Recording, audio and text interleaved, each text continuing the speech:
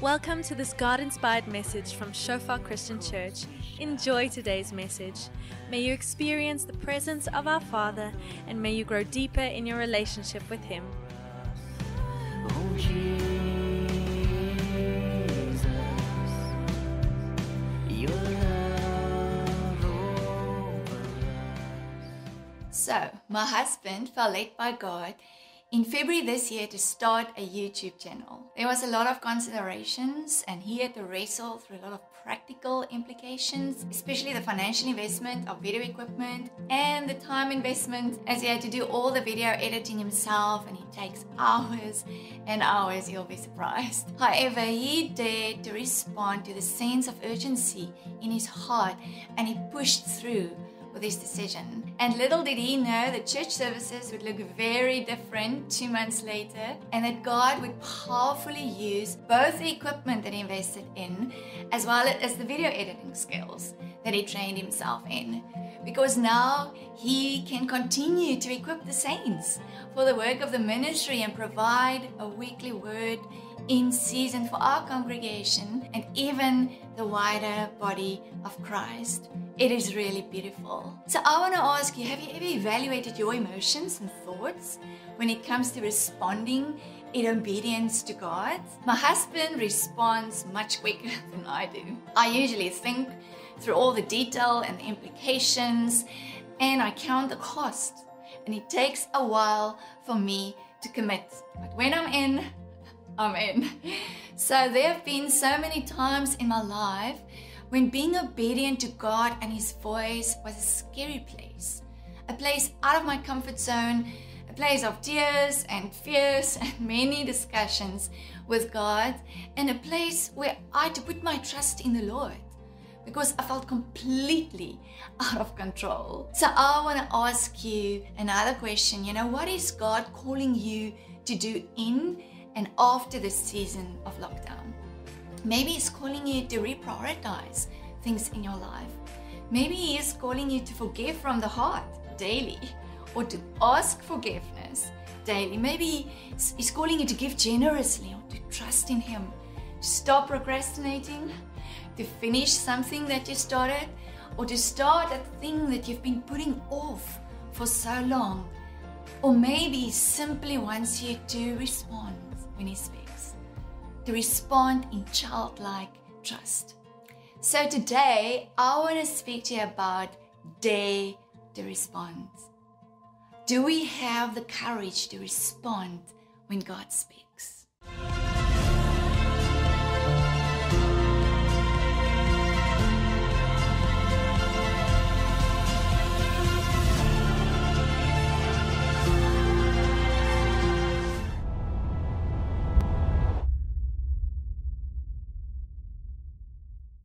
So I want to take you to a portion of scripture in 1 Kings 17, which is a beautiful example of God's response when we respond in obedience. So the background story of this portion of scripture is there was a drought in Israel for 3.5 years. And during this time, God told His servant Elijah to go to a certain city because He commanded a widow there to provide for him. So Elijah went to the city and he met a woman at the gates.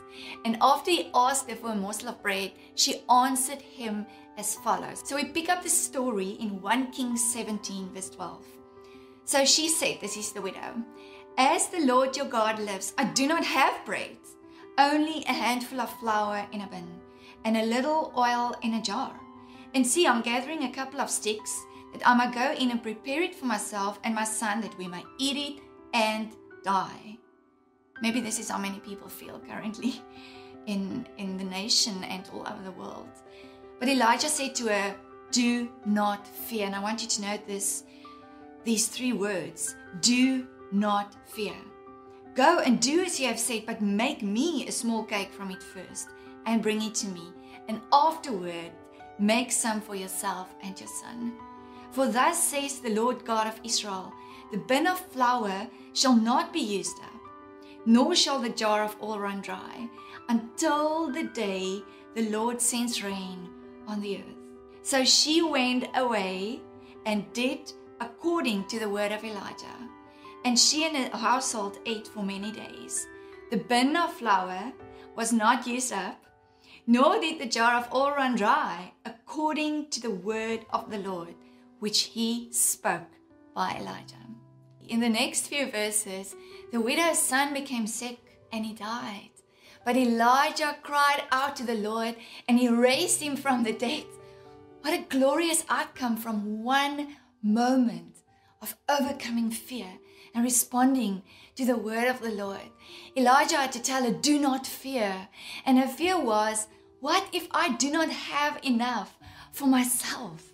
But God's response to obedience was his supernatural provision during a season of drought and the resurrection of her son. So what if she did not respond? What if she did not overcome her fear? What if she did not respond in obedience? What if she held on to what she had in fear of not having enough and missed out on two beautiful miracles from God's hands? We can only respond in obedience to God when we dare to overcome fear. We can only respond in obedience to God when we dare to overcome fear. So I want to share with you a few times in my life when I had to overcome fear in order to respond in obedience to God's voice. And I discovered that every time I respond in obedience, God responds to me as well. So in 2002, I dared to respond to God, and I gave away 15,000 Rand that I saved for 3 years for a laser eye operation. Cried for many days, wrestling through this commitment, as I was not only going to give a lot of money, I was giving away my dream. And I feared that I would never be able to do this operation. But God's response to my step of obedience was enabling me to do the laser eye operation a few years later, and a blessing on our personal finances even to this day. I'm so thankful that I dared to respond to God in 2002. In 2008, I dared to respond to God, and I followed my husband to East London when I was 8 months pregnant, a town or a city in South Africa I've never known before, I've never visited before, and I was scared to resign my job, to leave my support structure behind and to move to a new city. But God's response to my step of obedience was a beautiful community of friends in East London. We love East London. God has given us so much, and the opportunity to join Andre in full-time ministry at the end of 2009, a dream for us that came true. In 2016, I dared to respond, and I prayed for someone with years of back pain while struggling with back pain myself. And I was so scared that nothing was going to happen. I wanted to ask other people to join me, but in the end, I had to do this on my own because nobody else was available. And God's response to my step of obedience, a number of messages over the last 5 years from this woman to tell me that her back is still healed, that she's still without pain, and that she loves her visits to her grandchildren now because she can pick them up with no pain. Previously, it was so difficult, those visits, and now I get these messages from her, which is such a joy. In 2017, I dared to respond to God's voice, and I volunteered to be the class representative for my son's class when he was in grade 3. Something that not many people is willing to do. And I was so worried that this commitment would take too much of my time, or that school responsibilities would interfere with church responsibilities. But God's response to my step of obedience is a trust relationship with many of the parents in Vian's class to this day, a love for them, a compassion in my heart, which led to invitations to church and invitations to youth and conversations with them about God. I'm so thankful that by God's grace I could respond. In 2018, I dared to respond to God, and I printed 1,500 copies of my first book, Free to Be. I was so scared that I would not get the money back or that it would take a very long time to sell. I didn't know who was going to read the book. But God's response, again, to my step of obedience was a continuous flow of testimonies from women on how this book has impacted their lives, and even printing another 1,500 books 9 months later. God is faithful when we dare to respond. In 2019, I dared to respond to something on our 21-day generosity challenge during our church's Love the City month. I dared to respond to this: bless the most challenging person in your life.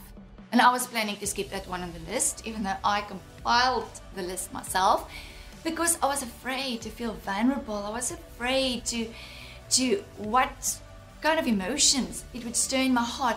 But God's response to my step of obedience was freedom and removing a weight from my shoulders.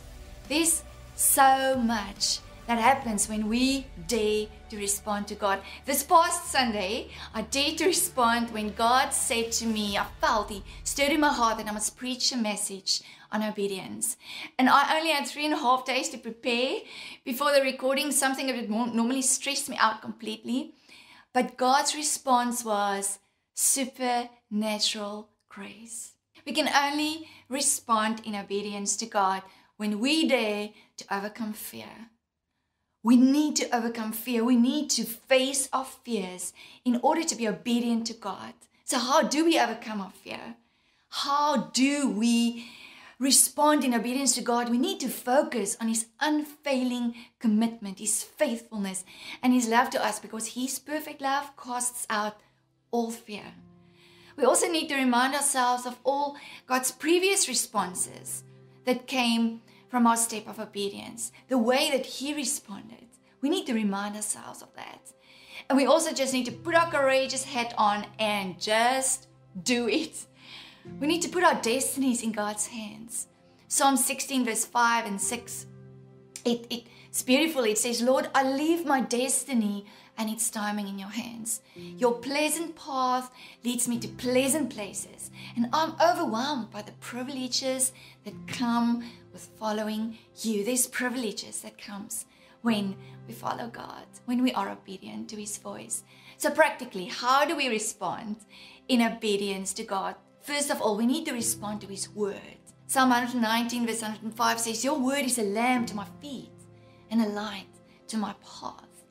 And I remember many seasons in my life when God's word cut through my reasoning. For example, seasons when I wanted to give away a certain amount of money, but God wanted me to give more extravagantly. He wanted me to give over and above. And I would feel depressed at first until God's word cut through my depression. The scripture in Corinthians, it says, he who sows sparingly will reap sparingly. But he who sows bountifully will reap bountifully. And I've learned that responding to God's word always leads to joy and peace. This lockdown is the perfect season to spend more time in God's word. And I want to encourage you to seek the Lord in this season. Seek Him earnestly with all of your heart. His word is a lamp to our feet. His word is a light to our path. He knows our future. Seek His face. Spend time with Him. I work through the New Testament with my 11-year-old in the mornings, and it is truly one of the highlights of my day. It takes quite a while to get through all the chapters, but we don't miss it because we both love it. We also need to respond to God's voice. So in 1 Kings 19, there's this beautiful scripture. It says, and behold, the Lord passed by, and a great and strong wind tore into the mountains and broke the rocks in pieces before the Lord, but the Lord was not in the wind. And after the wind, an earthquake, but the Lord was not in the earthquake. And after the earthquake, a fire, but the Lord was not in the fire. And listen to this one. And after the fire, a still small voice. So do you know the still small voice of God? It's like a thought in our heads. But the more important question is, can you discern between your own thoughts and His voice? Because it sounds just like your own thought. And the only way to discern is to act upon it when you feel it is God.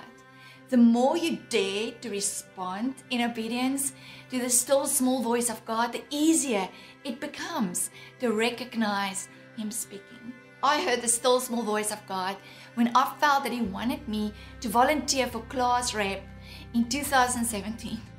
And I'm so thankful that I responded, because the relationships I now with the parents would not have happened any other way.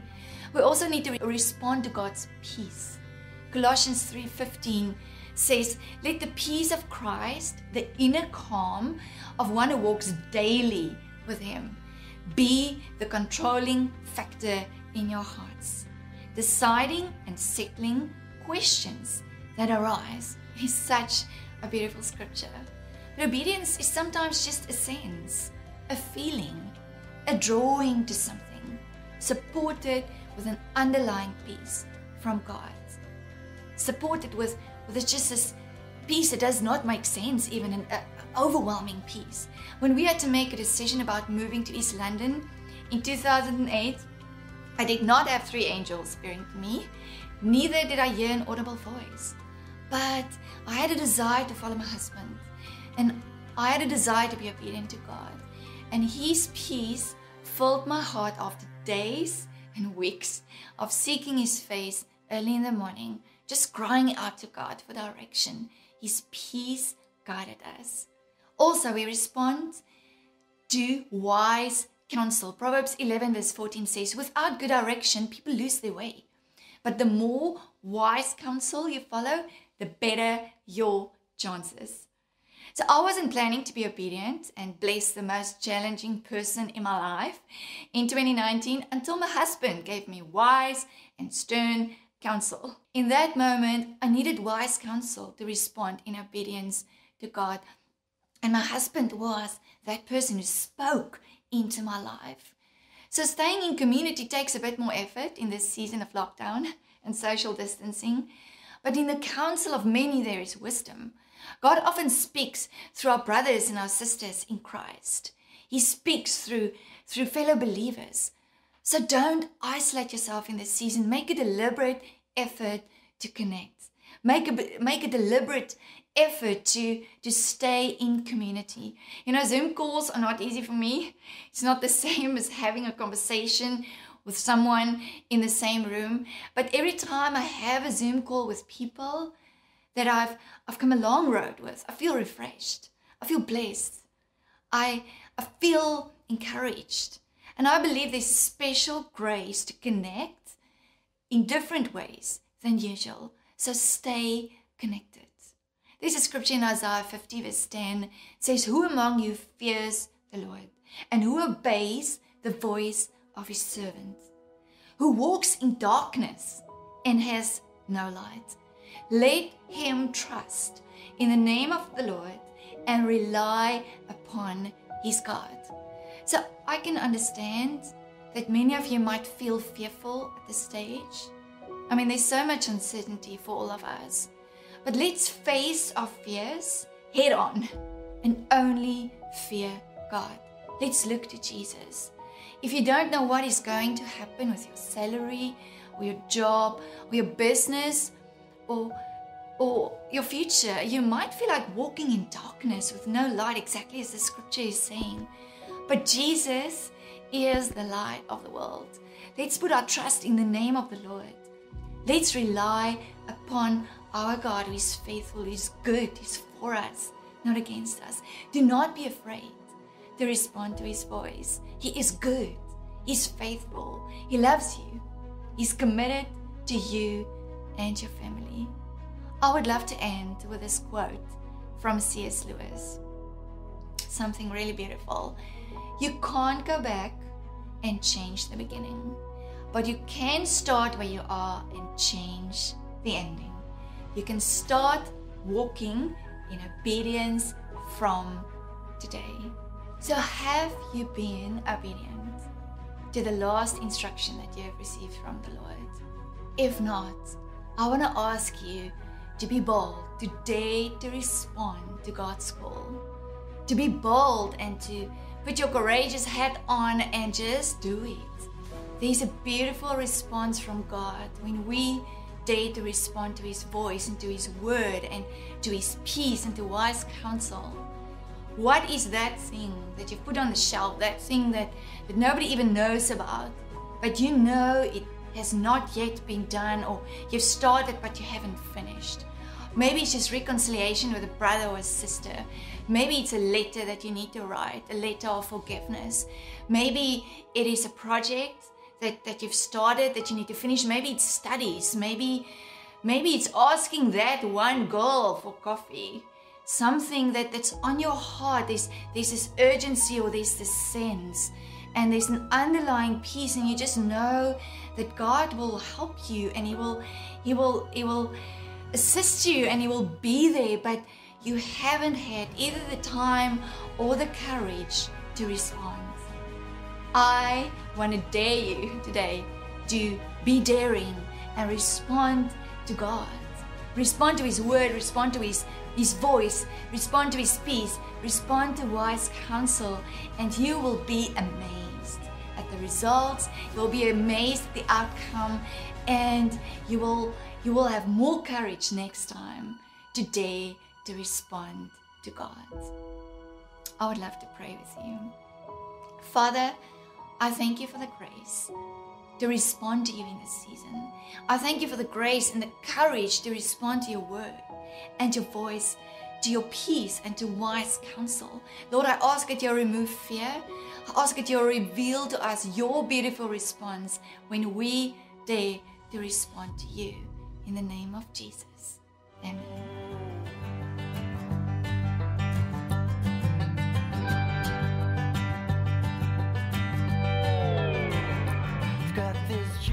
Thanks for listening to this message from Shofar Christian Church. We believe that you enjoyed your time with us, establishing God's kingdom and His glory in your life.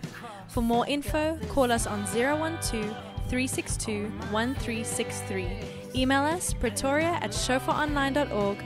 Browse our website www.shofaronline.org, or like us on facebook.com/Shofar Pretoria.